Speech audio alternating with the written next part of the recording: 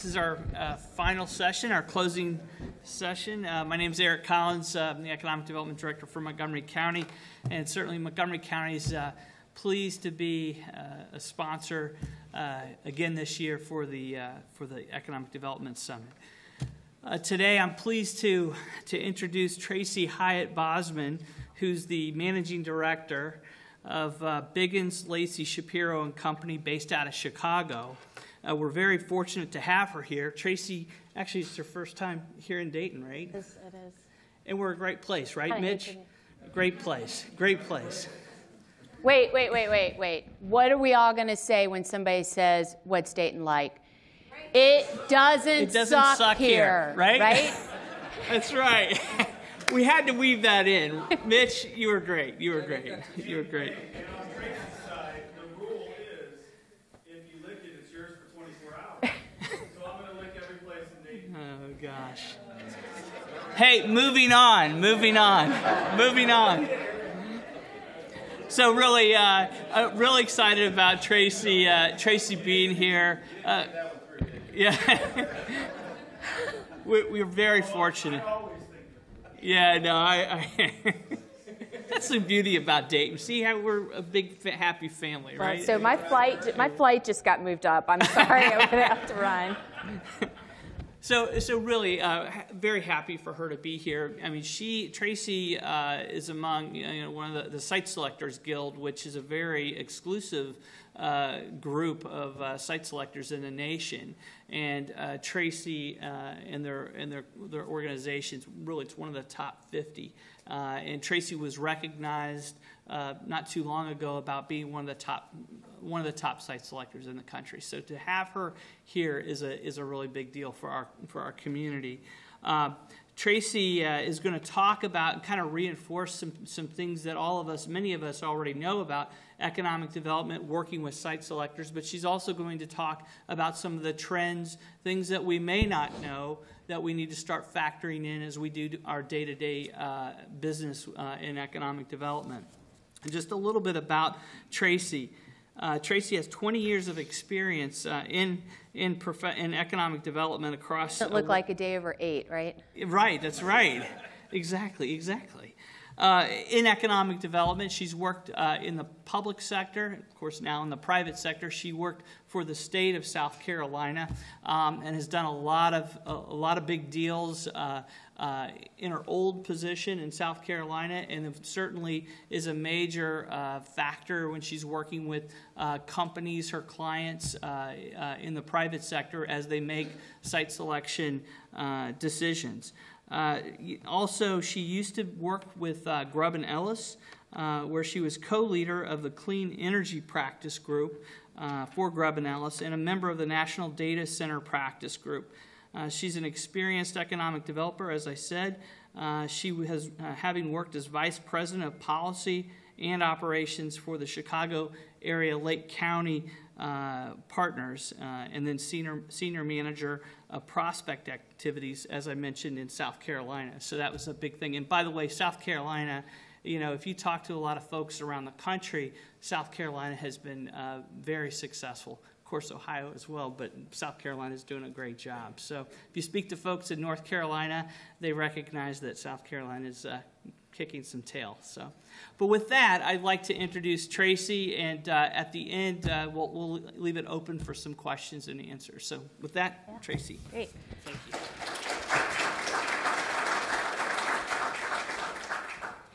So I didn't actually think you guys would stick around, so I didn't prepare any comments. Any questions? No. Tracy doesn't hear and whine at me. All right. I'm that speaker, yes, I know, I'm well aware. Thank you for the introduction. I have to say it reminded me, your comments, along with Mitch's unfortunate comment, reminded me of an introduction, the first introduction I had as a consultant. And I was speaking to economic developers in the Chicago area with whom I had recently been interacting as an economic developer. So I was already a bit nervous about this new role. And the gentleman in introducing me was sharing that I attended the University of South Carolina. And he turned to me and he said, "That's right, Tracy, go So any of you that know anything about the University of South Carolina know that our mascot is a gamecock, but we shorten it. We say go, yeah. And so I'm looking at his deer in the headlights look thinking, I'm in Chicago, I can't say that. That's not right. And he's looking at me like, don't you know who your mascot is? You know, but then he's introduced me several more times, and he actually went to a school where the mascot was the hose. So you can imagine, we have this whole routine worked out now. So in comparison, Mitch's comment was actually fairly tame for some of the ways I've been introduced. On that note, here's what I'd like to talk to you a little bit about today.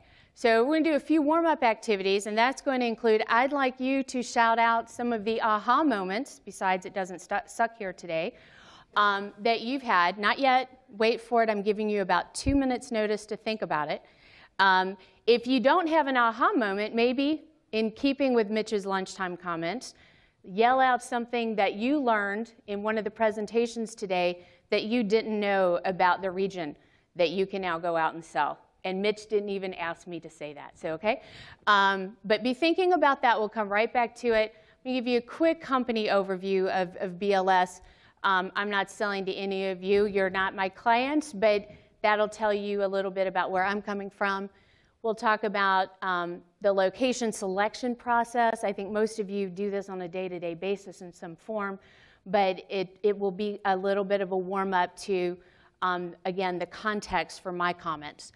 Then we'll go right into the location selection trends. We'll touch on what Trump's administration may or may not mean for trends in location. Talk some about incentives. I'm not going to duplicate what was talked about earlier today, but take that from a little different angle, and then we'll do Q&A. I'm also going to absolutely encourage you that if you have a question about something I'm talking about, please interrupt. And we'll take some Q&A at the end, but we'll take it as we go too. Just yell out the question nice and loud. If you see that your question fits better in a later section, please hold it. Okay? But otherwise, we'll take it as we go. All right, so the first of the warm-up activities, yell out an aha moment or something you learned today about Dayton. We need truckers. That's true across the country. You're not alone in that. If you can demonstrate unique solutions to that, that's a great selling point for the distribution facilities and the manufacturing facilities. I would piggyback on that and say the legislative process underway to help get those truckers, which was teaching the guidance counselors in the schools to modify their thinking, to offer financial incentives or assistance to those pursuing a CDL to become a truck driver, and also reducing the age requirements for insurance to be able to become a truck driver. Now, this is the part where I repeat what you said because you're not mic'd.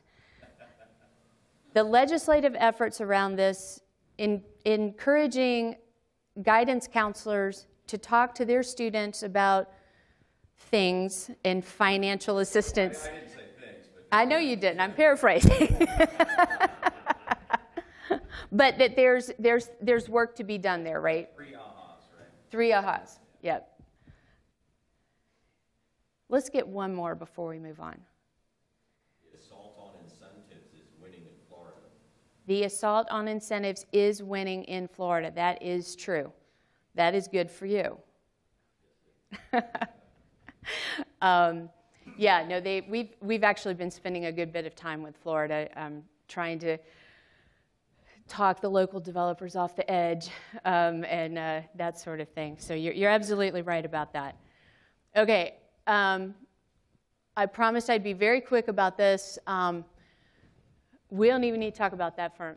We're based in Princeton. We have offices in New York. I'm in Chicago. We have an office in Cleveland. We work with all kinds of industries. We don't do retail storefront. We do everything else. Yeah, that's that slide. This just shows the different areas we work in. I think one of the things that makes us a little unique compared to other site selection firms is the in-house utility capabilities that we have. We have a team of economic developers like Dennis. Is Dennis still here? Right there. We've got people like Dennis. Never leave, because they might talk about you, right? So we have some Dennises in-house to help us do our due diligence and work with the utilities and assessing sites and due diligence and that sort of thing. That is why I always use a bottle with a top. Okay, so that is it for the company introduction. How many of you are sick of this chart, see it too much, every presentation you've ever been to? If you don't raise your hand, I'm going to talk about it. Oh, there we go. All right. If you haven't seen it, this is every site selection consultant has a chart that looks like this, and it just shows you, gets you thinking about the process, because we're taking a lot of locations, and we are trying to use data to bring it down to a few locations. You'll notice I put Dayton in there. Was that good or was that good? Okay. All right. Some of the things we're looking at, not surprising.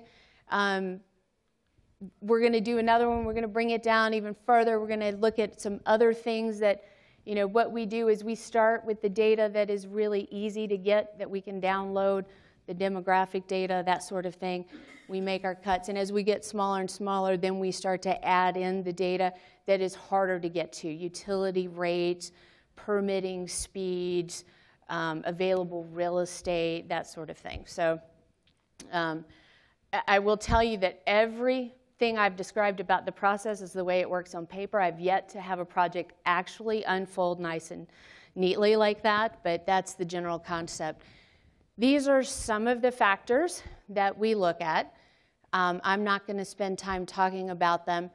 I am going to come back to right to work. And obviously I'm coming back to incentives.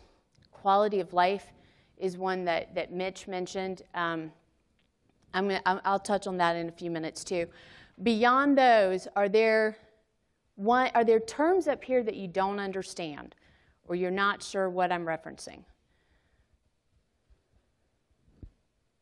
Going once? Going twice? What's that? Air connectivity. That means, do you have an airport? Can I get from point A to point B, hopefully without a connection? I flew in from Chicago direct, so that's good. I actually, off the top of my head, couldn't tell you about the availability of international direct flights. You're probably going to Cincinnati for that, which is fine, by the way, for an international flight. If you have that around, and I know even that's going to be somewhat limited, but air connectivity, when I came over to the dark side, this was the one that really hit me.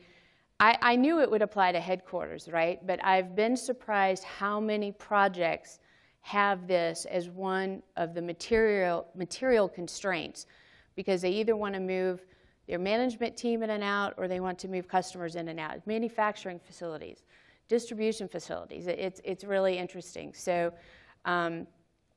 Eric and Mike showed me around the airport a bit, and got to meet is this titled director? So you are obviously focused on that as an asset, and that's super. Tracy, how is time zones a factor? I've never really seen that one up there. So time zones typically come into play if you have a call center and they want to be open to answer calls for the West Coast. Particularly, it also applies for companies that have European or Asian operations that they're trying to sync up with. So if I'm really Asian, if I'm looking that way, it's good to be in the West Coast time, the Pacific time zone, because I can connect during their business hours. If it's something that's purely looking at the U.S. and it's not worried about the call center, aspect too much, then it really doesn't. Manufacturers don't really care. Any others up there? Talk about risk of disaster. Is that natural disasters you're talking about? It is. Project disasters. Yeah, right. It is usually natural disaster. when we're working a data center project or something else that's considered, for whatever reason, mission critical, we'll also be looking at surrounding uses, whether it's chemical facilities, flight paths. You don't want to be in a flight path for your data center. You don't want to be near a railroad line if something might catch fire, that sort of thing. It's usually natural disaster, though. All right, well, if you want to come back to any of them later on, we'll take that during the Q&A. This makes my job look so nice and simple, but if I put the actual spreadsheet up here, even Eric wouldn't be able to read it from the first row, second row. But this just gives you a sense, again, of the process, right? So we're taking all those factors that you just saw on the past screen, we're assigning weights to them. And by we, I don't mean we BLS. I mean, we are coaching the client through that.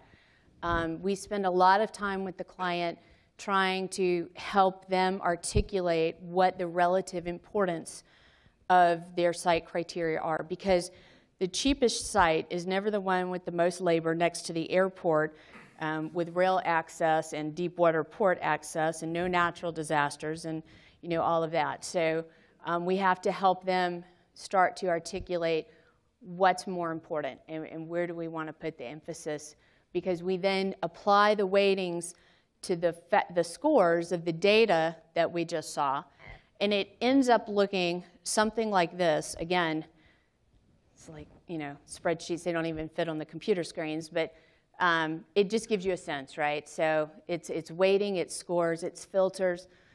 Sometimes if something is just a go, no-go type of thing, it's a baseline criteria, then the company or the communities never make it into that funnel analysis that you saw. They get pulled out before they ever get there. But then the rest is scored and weighted. And we end up with a list. Location A, B, C, D goes out for however long. And then we move into field visits. And that's usually about the first time you hear from us. You may have heard from us as we get towards the end of that screening process. But these days we can do so much of it desktop that we don't really have to reach out terribly early in the process. Okay, so any questions about process? Yes? Tracy, a lot of that information you have available to you already from a local economic development website. Do we need to have that kind of demographic data? How important is that? Or how can we augment what you get from those databases? Great question. I don't get demographic data from your website. Most site selection consultants won't. Don't take it down, though, because the generally accepted statistic is that about 50 to 60% of the projects that are out there are run by misguided companies that don't know they need a consultant working with them, right? So they don't have the databases that we're pulling from. So they're going to go out to your websites and they're going to be pulling. So you have multiple audiences, and I'm not telling you anything you don't know. We were talking last night on the way to dinner, actually, about demographics, in particular labor stats for this area. And I was actually learning that a lot of what goes on at the base does not get captured in the workforce statistics. And so that's the kind of thing that unfortunately has to be delivered really on a one-to-one basis, one by one, so that we know when we're looking at the data, it may not be telling the whole story. And there's other instances out there like that where we know that we have to go in and massage something or shepherd it through to the later stages by hand. Does that answer your question? Okay. Any other questions on processes before we get into the trends, what we're seeing? I just have a quick question. I kind of thought you did. The demographic question was a good question in your response. Thank you. But in terms of websites in general, More general website? How much credence do you put on Yeah. Excluding the demographic. Right. But So we will go to your website. The primary reason we'll go to your website is to find your name and number if we don't already know you. So that's number one. We will also look on it for incentive information because that's not centralized in any database. We will look for top employers, layoffs. And we know you're not usually going to have that on your website, but we like to know where there's available workforce, right? So we're looking for those types of things that are not in a published database. I will say our group is very quick to pick up the phone. The time we're really going to spend time on your website is when it's 2 a.m. and we just think you're probably not in the office anymore. Then we'll try to start seeing what we can find on the website to hit a deadline. But yeah, I'd say most consultants will answer the same way. Real estate databases is another question we get a lot. Do we go to the websites for real estate? 90% of the projects we work have a broker on the team as well. Maybe we brought the broker in, the broker brought us in, or the client said, hey, you two work together. But so we're usually not the ones identifying the real estate. And if we are, I'm going to call you because not just him, you know that, right? Everybody that's in a different county, I'll call you too. But I don't know, you may have a great database that's up to date, but so many of them out there are not up to date, and so I don't know which ones I can trust and which ones I can't, so I call. Yes? Tracy, are you going to talk about, because you said that the site selection, you haven't taken a site visit yet, so are you going to talk about the field? What makes those 4 higher ranked properties, which one, how did you get to number 1? Nope, sorry. So, you know, I don't have it in the slides. I'm glad you brought it up. So when we do, let's take a minute and talk about field work. So when we do field work, we're usually down to 3 or 5 locations. And we're going to come in, field work may be 1 or 2 or 3 visits. We'll usually bring company representatives with us. And we're going to be doing a few things. The most important thing is we're going to be doing a labor assessment, which means we want to talk to area employers. We want to talk to your workforce development professionals. We want to talk to your placement and temp agencies. And we will have a whole list of questions, and we want to do that several times. We may have done it on the phone some before we even put you on the list for the field visits, but we'll come in and we can, in certain markets, we have our contacts and we can, you know, reach out to our own contacts within companies that we know are there. But primarily, we're going to be looking to the economic development community to pair us with HR departments, CEOs, CFOs, about their experience. So yesterday, we actually took a visit to Graphene Group. Anyway, it's the perfect type of visit because it's something exciting. You have a champion for the region. Somebody, too, that was from outside of the region and could talk about his experience, you know, and being acclimated to the region, that sort of thing. So we're looking for those kind of contacts in a field visit.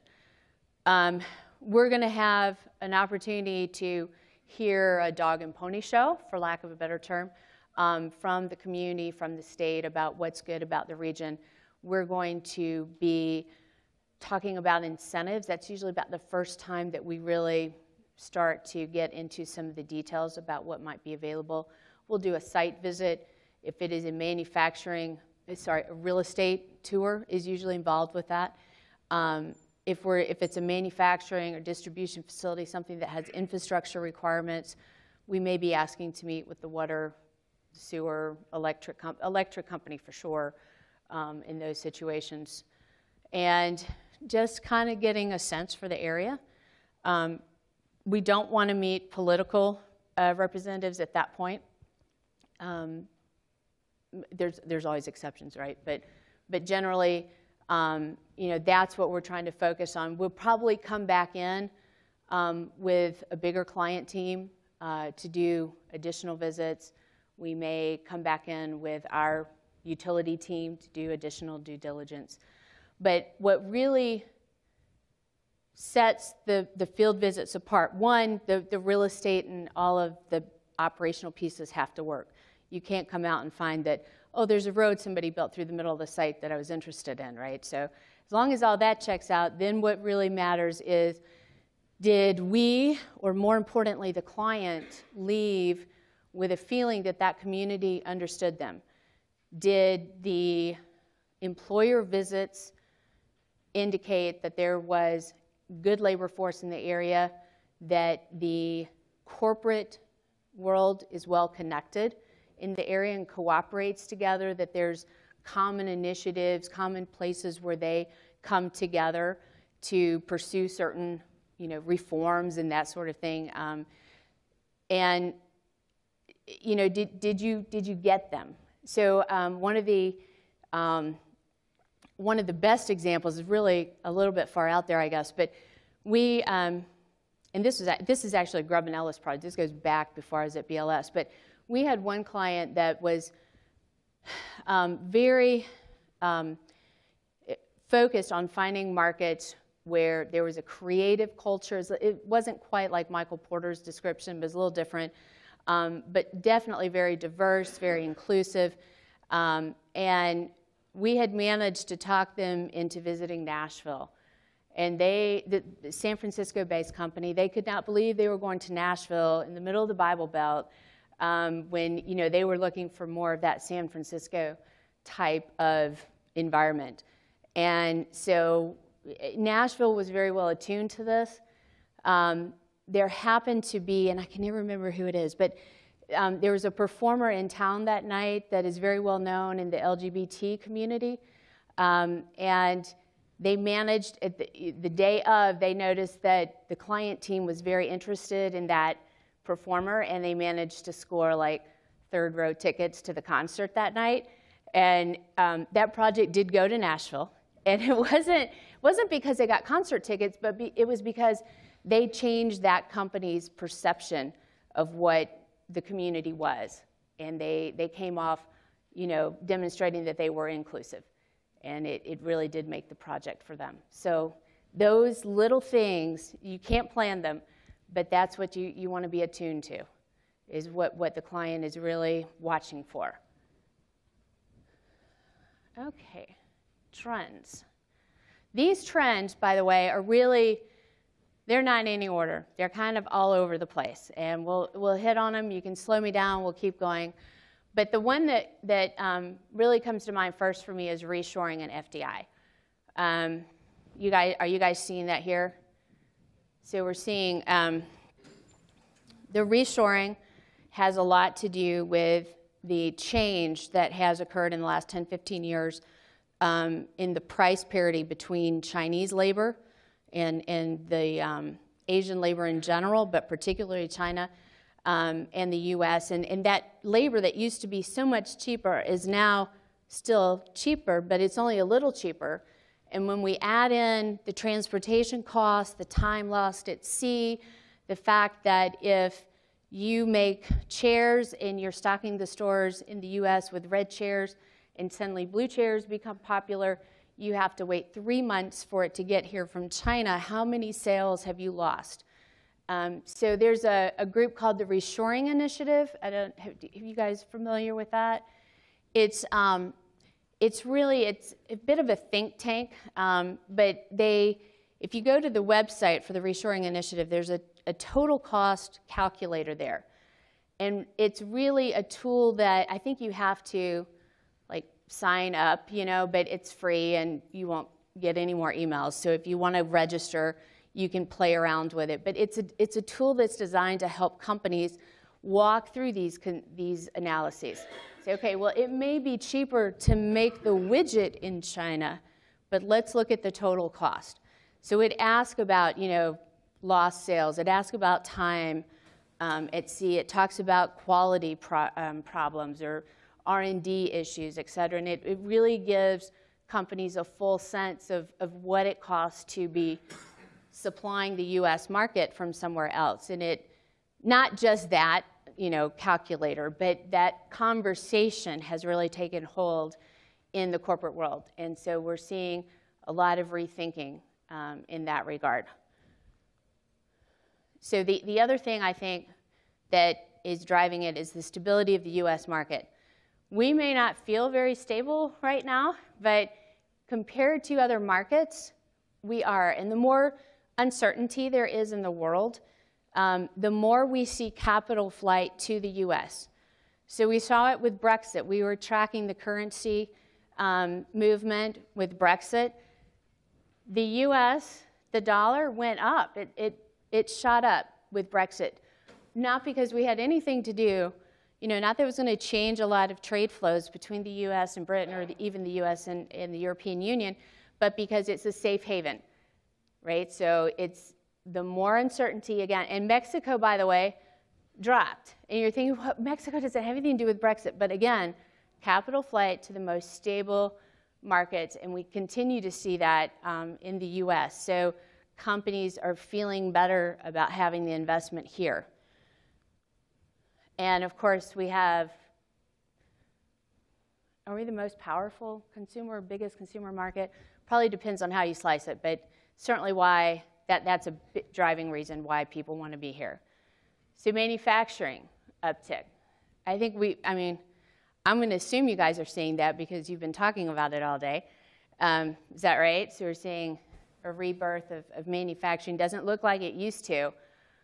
But how many of us knew that was going to happen? Right?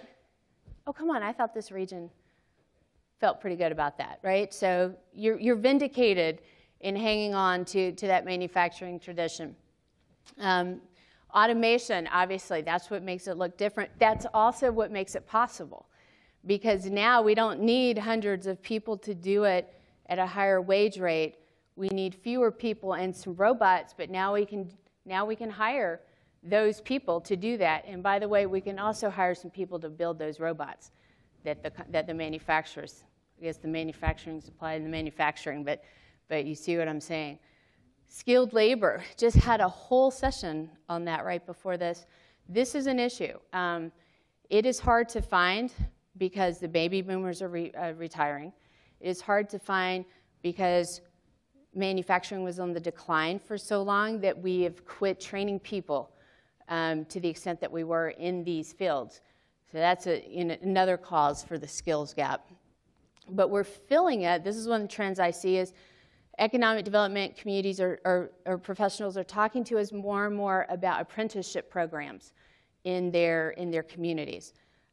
German style a lot of times. But this is how we're starting to fill that skills gap. And I heard something very encouraging in the workforce session before this too, and that was that I believe it's one of the equipment suppliers in this region has a training program for mechatronics, a certification program.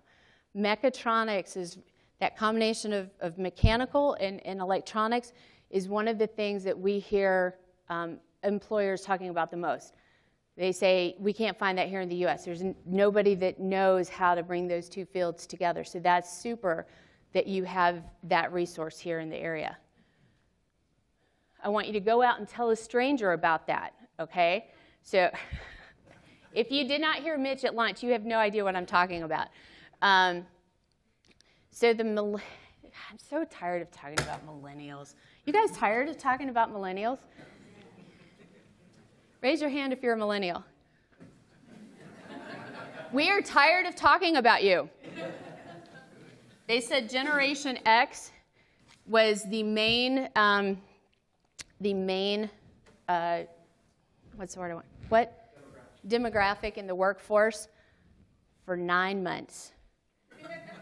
That was a great 9 months, wasn't it, guys? We had a great run. All right, millennials are going to be there for like 20 years. Great. So, but companies are looking at this. Now let's go back to what Mitch was saying about quality of life. I don't want you, he said quality of life matters, right? And I said it does. And in the back of my head, I'm screaming, but don't tell me about your opera house. Don't tell me about the number of golf courses you have. It's not like that anymore. So before quality of life meant, do you have the quality of life that we can use to attract the C-suite to your community. That's what we were looking for, and we're not looking for that anymore. The C-suite goes where the millennials go. Don't tell the millennials, they'll get a big head. But what we're looking for now is a quality of life that applies to the millennials. That last session on Dayton downtown, huge. So glad you're talking about that, because you can't get away from that. The center city of any metropolitan area is the first place people are judging, are you a good place for millennials? And it's great if the millennials are already there. We're looking at that, but we're also looking at, will they come? Because they do move places and then look for a job, okay? And I was at this one session, we're talking, and you know, we're all laughing, all the Gen Xers and the baby boomers are saying, yeah, those millennials, they go somewhere, and then they go, oh, I need a job, you know? And how silly that they do that. And finally, the one token millennial we had in that conversation looks at us, he said, okay, I get what you're saying. I see your point of view.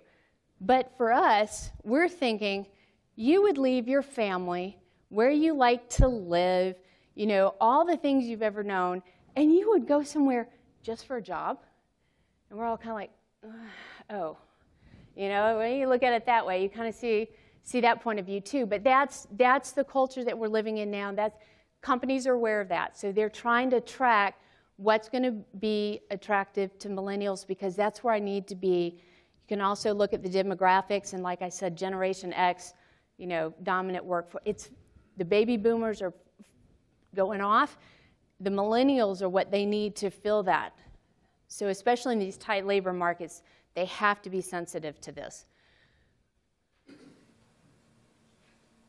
Shorter lead times. This is where I drive you guys nuts, because I call and I say, we need this in a week or two, and I'm the nice consultant. I know other consultants that don't give you that long, right? It's our clients. It's our clients' fault.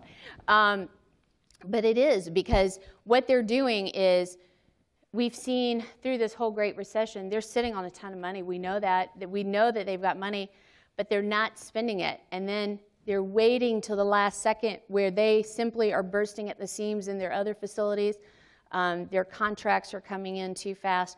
They have to have the space now. And so we spend so much time right now trying to figure out how to condense our own timelines to keep up with them. We had one call just this morning where the client says, yeah, we need to make a decision and be able to announce it to our workforce on June 12th. And we're like, and you're starting the project this morning. Okay, that's what we're all up against. Presence of private equity. Are you guys seeing this? Maybe not as much. We're finding that a lot of our clients are backed by private equity, and that the private equity is visible in the strategy, because they're trying to reposition that company for the exit. So they're really focused on incentives, for one thing, because that's that cash flow that they're trying to get going. But it really is just a little bit of a different dynamic. It's very different than if you have a publicly traded company or a family. Their hot buttons are different.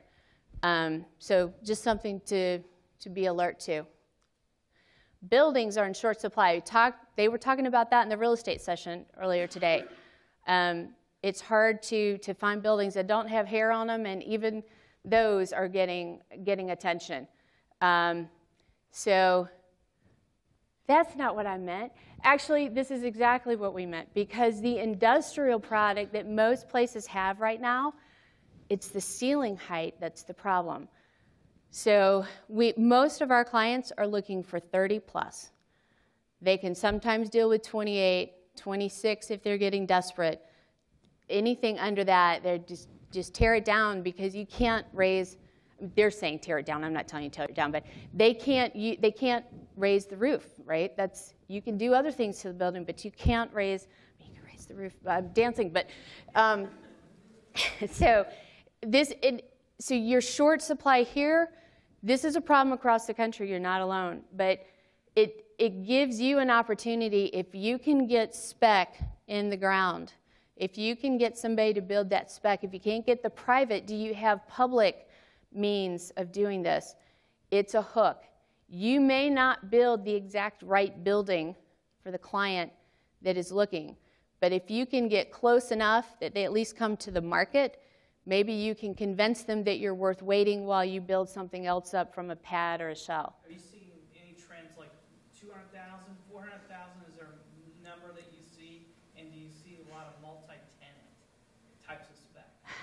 Box that can be demised? Something that can be demised is okay for some clients. A lot of clients don't want the extra headache, but it certainly makes it easier to get it out of the ground, right? And the more desperate a company is for the real estate, the more tolerant they become of things that aren't perfect. But it's interesting you should ask what we're seeing across the board, because it does change, I think, from market to market and product to product. But I just happen to have these great statistics. Eric actually didn't know this, from the Dayton Development Coalition, about what they're seeing. Because if you're trying to figure out what you need in the market, it's based on what the searches you're seeing, right? So out of 39 leads, 20 were looking for buildings, and another 6 could look at buildings or land. Average building size that was being searched for, 170,000 square feet. That's big for a spec, although there's a 1 million square foot spec going in near the airport, so something like that.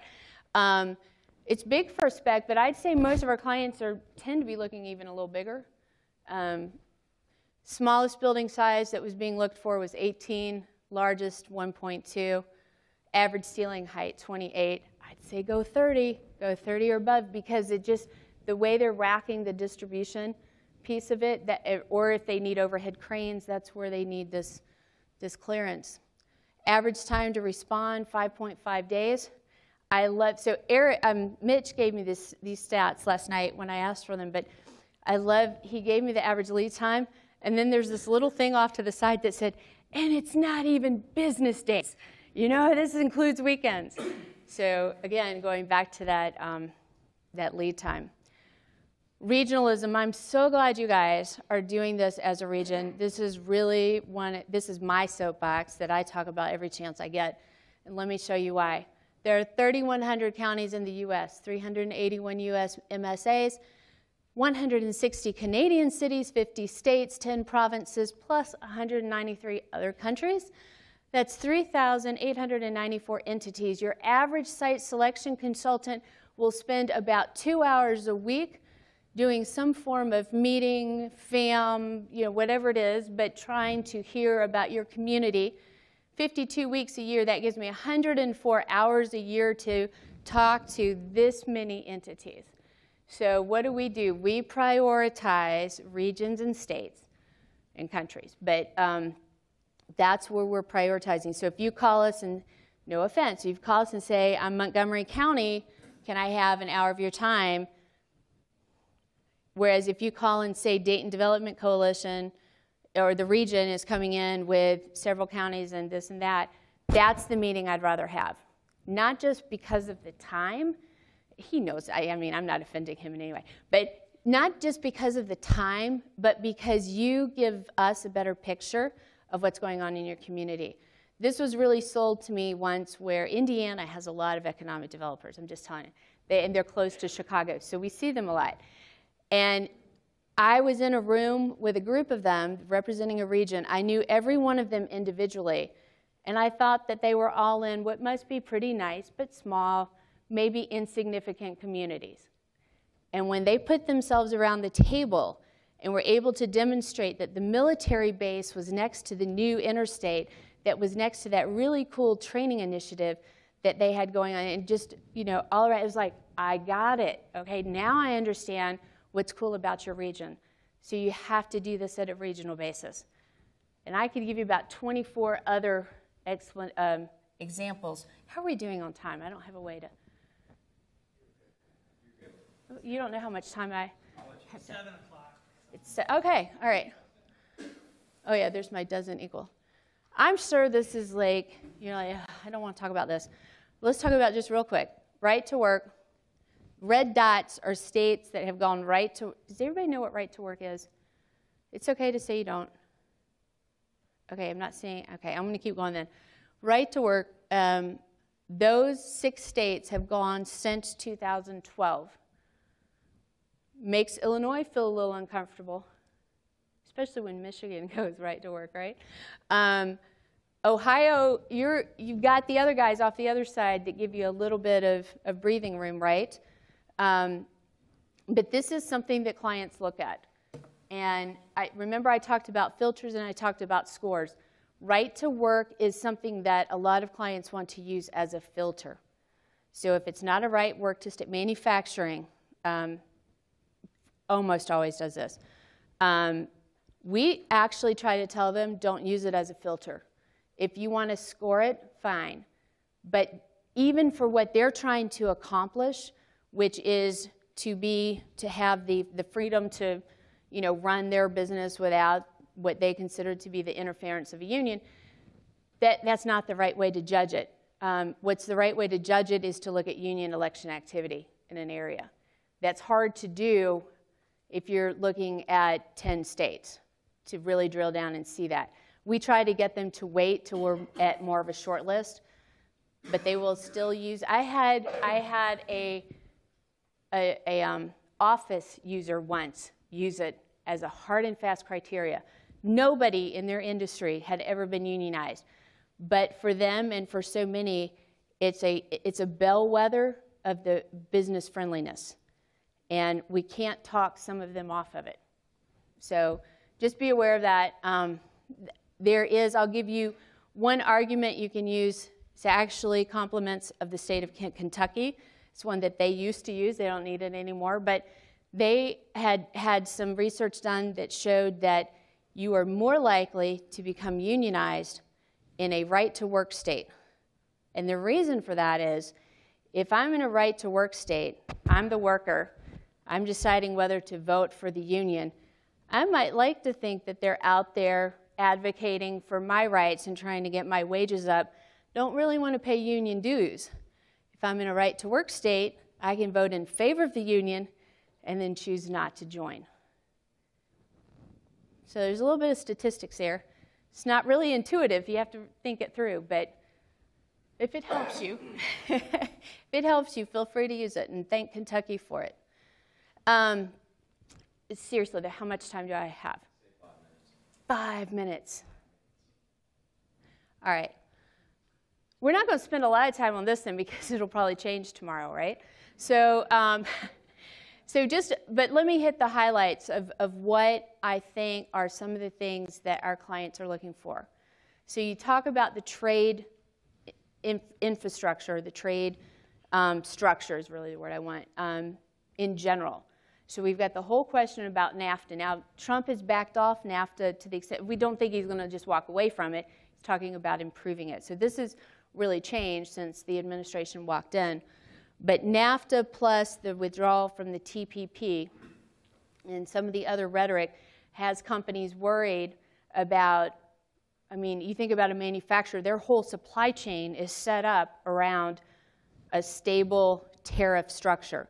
And the products that are moving back and forth, particularly across the Mexican-U.S. border, you look, and you guys know automotive, so you know they put a piece on here, they move it across, they do that, they're doing this.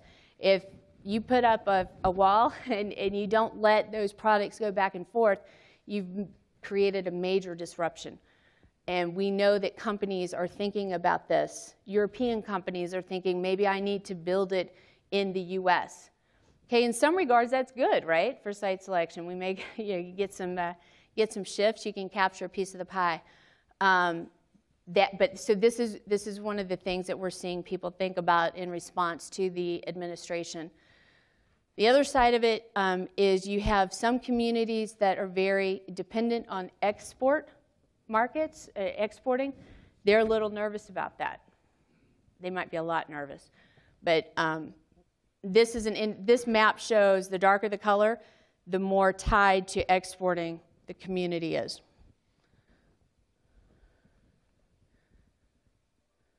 And there it is see Ohio kind of there in the middle of at least the states that are illustrated here.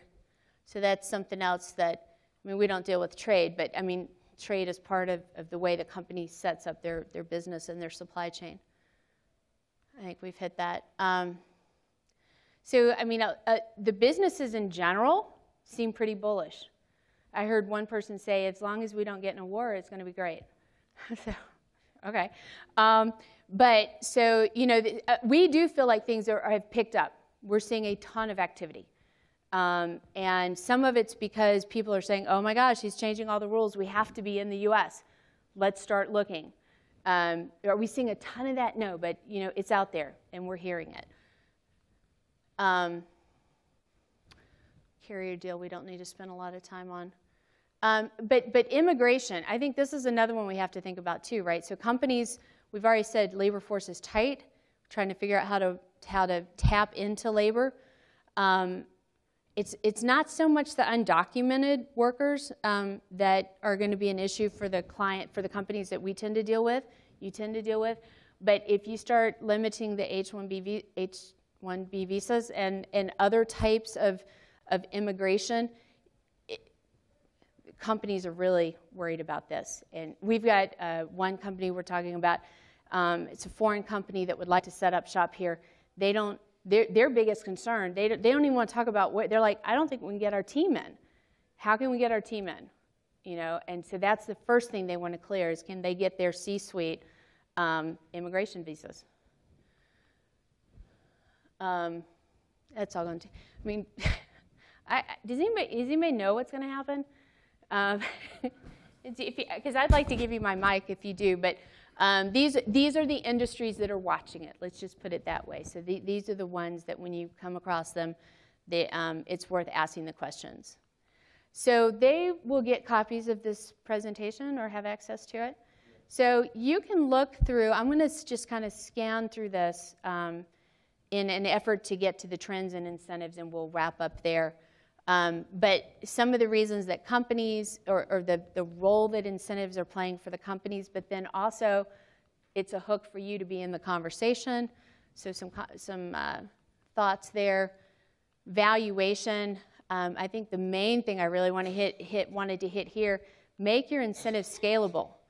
So to the greatest extent that you can. If companies don't know how many jobs they're going to create, they say 100, it might be 80, it might be 120. They really like it when that incentive will go up and down with them because they don't have a crystal ball any more than we do. Okay, but the trends. So we'll wrap up with this here. Refundability of tax credits. You have that in Ohio. A lot of other places are looking at it. That's the bad news. They're coming for you. So this is where we're seeing a lot of states try to figure out, can I make it refundable? Can I make it transferable? Because for so many companies, a tax credit, and we're talking about state level income taxes or equivalent, they can't use it. So they're getting offered $2-3 million in tax credits, and it's worth nothing. So we're seeing states try to find a way to either refund it. If your liability doesn't hit it, we'll give you the money back. Or if we won't give you the money back, you can sell it to your neighbor for 90 cents on the dollar, and you're both better off than you were. So that's one trend. Targeted data center incentives, you have that here. You have your sales tax. So that's another one that we're seeing. A lot of programs have, over the past few years, really have built in these wage minimums, right? You have to hit 125% of the county average or the state median or whatever it is. And they're good, and I think we all understand that it plays well to say that you're bringing in high-paying jobs. But one of the things I've seen, and I'm starting to hear economic developers question it too, is are we limiting ourselves? Are we not able to really incentivize some of the projects we want? Manufacturing is a great example. You can have great jobs if you're putting them in, especially a little bit more of an affluent area or something that has maybe one big Boeing facility or something like that, they can't hit it. And you're sitting there going, these are jobs we want, but we can't do it. Distribution facilities don't always qualify. And like I said, I come out of economic development. I know why we all want to incentivize high-paying jobs, But you and I and the engineers and the IT folks, we can move, we can find other jobs if we, I mean, it's not that simple, but it's really the guy that makes a little over minimum wage that really needs that job. And so I think it's important that we keep the economies balanced and make sure we have those level of jobs too. So a few places are starting to kind of ask questions about maybe we need to do something a little different with our wage minimums.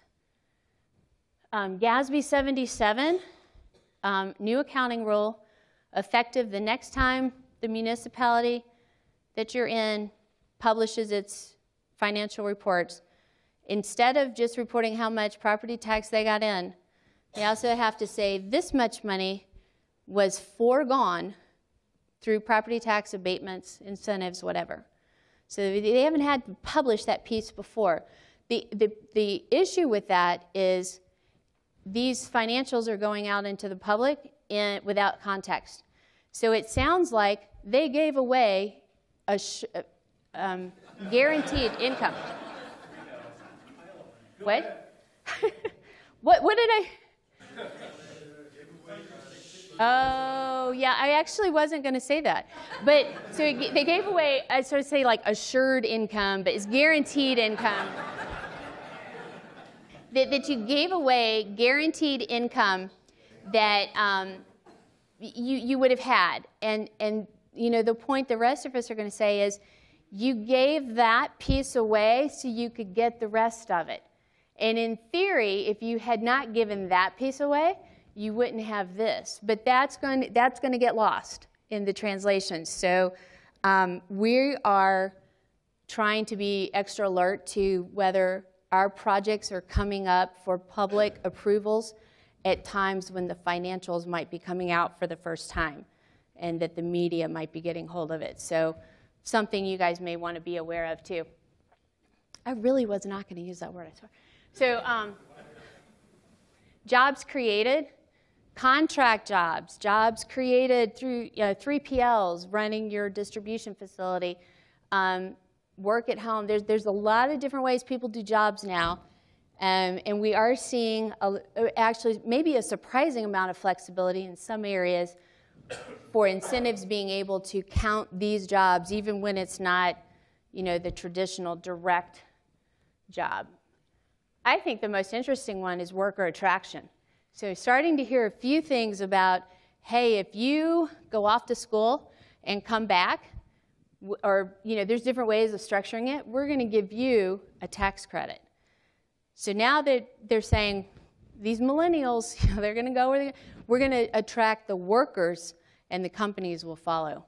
So very nascent in that area, but I think that's a real shift. Yes? I was just going to ask you, what are you seeing with spec building, spec development, property tax abatements? Is your experience that some of the regions are providing property tax abatements for spec buildings when they can't really give any job commitment numbers?